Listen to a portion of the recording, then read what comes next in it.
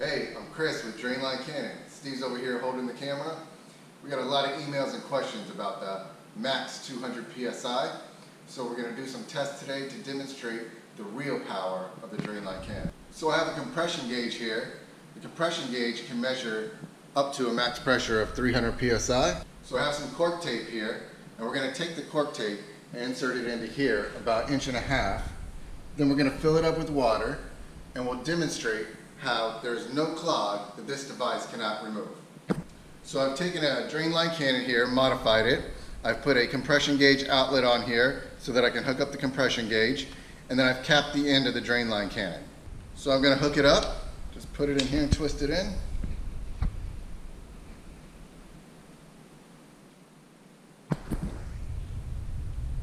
I'm going to connect the gauge. Alright, I'm going to pour a little bit of water in here as the tool utilizes hydrodynamics.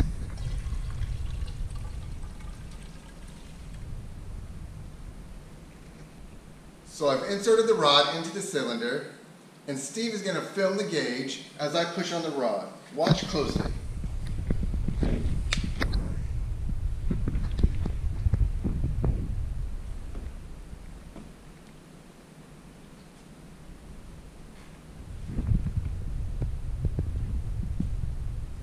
As you can see, the needle maxed out at 225 PSI. If you use water, there's no clog that this device will not be able to remove.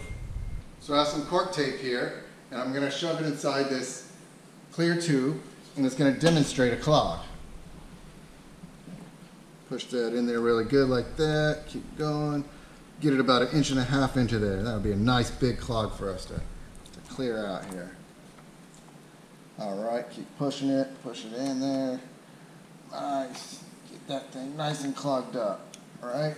You're not going to have it clogged that bad on an air conditioner, are you? Maybe. We'll see. So it's about 1.5 inches there. Good? Alright. Take the rod out.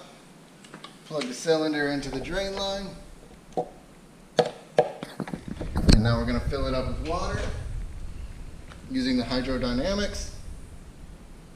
Clean this big huge clog out.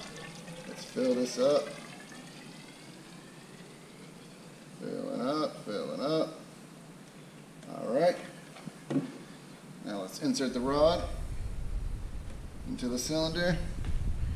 Once the rod is inserted, carefully apply pressure, and you're going to see the clog's going to come right out.